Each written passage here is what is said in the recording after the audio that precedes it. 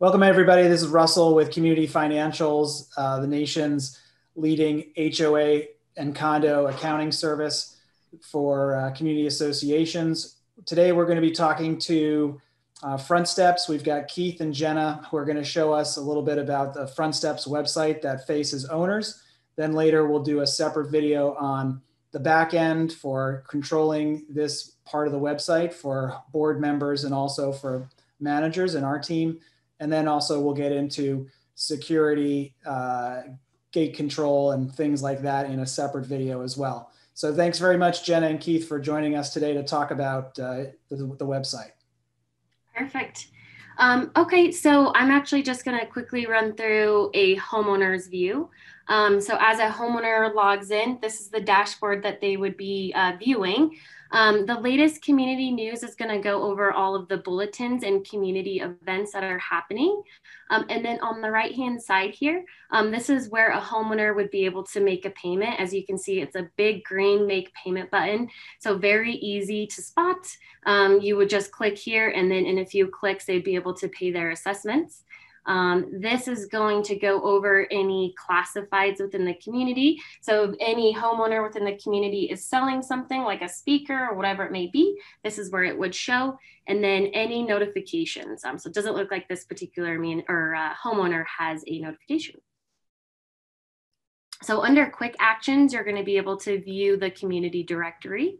So you can see everybody that lives within the community, their phone number, the role that they play, and then their email address. This will pull a homeowner's payment. So this is where you can view all of your financials. So any outstanding balances, every transaction date will appear here. It will show the description and then the amount that was paid. As you can see on this tab as well, you'll be able to make a payment. In addition to your dashboard. And Jenna, this is going to pull out of our company's accounting software and bring it right over here for the owners to be able to see that history. Exactly. Packages. So this is going to go through if any homeowner has packages. Again, this is going to be community specific. So as long as the community has this as a feature activated, it will populate here. Any if visitors, they have like a front desk concierge, this is what they'd use. Exactly. Any visitors or passes as well. So same thing, if there's like a front desk type thing, and you guys like to manage the visitors that are coming in within the community. As a homeowner, I can go ahead and add the visitor for a specific day, or maybe I want to allow them to use one of my parking permits. So this is where you would edit that as a homeowner. And then this would go directly to the administrator that manages this community. This is also where a homeowner can submit their work order. Again, this is community specific. So unless you want the homeowner to be able to create work orders within the current accounting system or on this system. So again, it can work both ways, but it will sync back up with their accounting system either way. And then this is where a homeowner can keep track of their vehicles. Again, if the community is managing, something like this, then this is, super helpful for the homeowner as well. Community communications. So as a homeowner, I can go ahead and start a discussion within my community if I want to know a specific question, or maybe, I saw somebody that shouldn't be in the community. I can go ahead and start that community discussion here, and all the homeowners can chime in. Bulletins, so these are going to be viewable to the homeowner. So as a manager creates a bulletin, kids back in school, for example, maybe a manager wants to let the entire community know of a specific event going on. So this is just where you can view all of the events and bulletins within the community. And I saw in the dashboard, you get the bulletin, but then if you wanted to see just the bulletins, you go to this section. Exactly. Yep. So now we're breaking it down. Classifieds, again, as you pointed out, you can view this within the dashboard, or you can come here, and this is where you would actually create that classified for the community.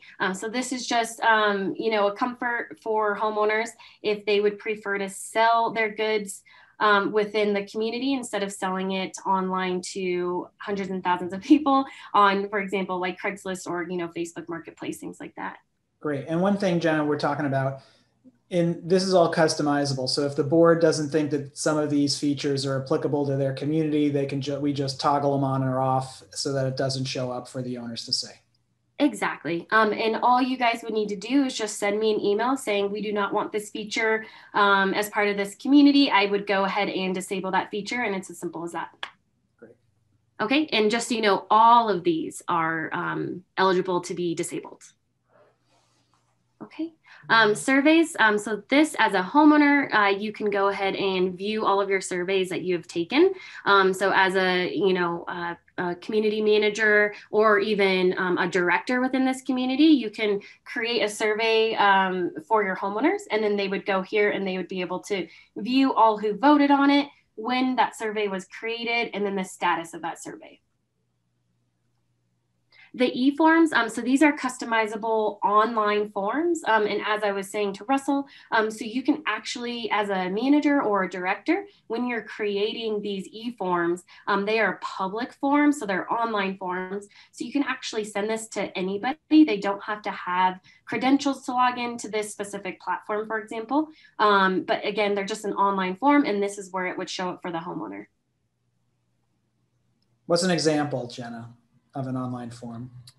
An example of an online form. Like an architectural request or something? Yeah, anything that you want it to be. What's nice is they are completely customizable to whatever you're trying to do. If it's like a community event, for example, and you want to know who prefers what foods, so you know what to order food-wise, you can do that, right? Or if you want to know something about like the cleanliness within a community, you can go ahead and create a multiple e-forms on that, just to see, how the cleanliness is coming about within the community. You can also do architectural requests on e-forms. You can do anything you want. The My Reservations and requests. So the architectural requests are going to be pulled in from the accounting system. So this is just going to be a read only. If you have multiple units, you can search for those units here and then click search. Again, violations, so these are going to be the CCR violations. This is pulling in directly from the accounting system. This is just going to be viewable for the homeowner. The calendar is going to show community events as well as the facilities that are eligible to reserve within the community. As a homeowner, they can also print this calendar so they can have it on their desk. So now it's going to break it down. So these are going to show the facilities that this specific homeowner has booked out. And it's going to show, so say for example, a homeowner goes in and they want to reserve a bunch of different times and different facilities. So this is just manageable for this specific homeowner. They can view the status. So for this one, it was approved, but if it did say rejected, they would actually get a memo from the property manager or director just saying why it was declined or rejected. And then community events. So again, as a homeowner, this is just going to be a viewable feature for them so they can see all of the community events happening within the community. Again, as Russell pointed out, you can also view this on the dashboard. Okay.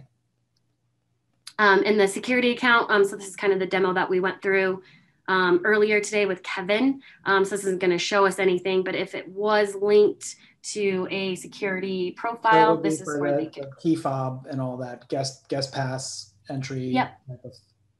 Right, exactly. System. Okay. Mm-hmm. And then your documents. So this is going to be all the documents that are viewable for this specific homeowner.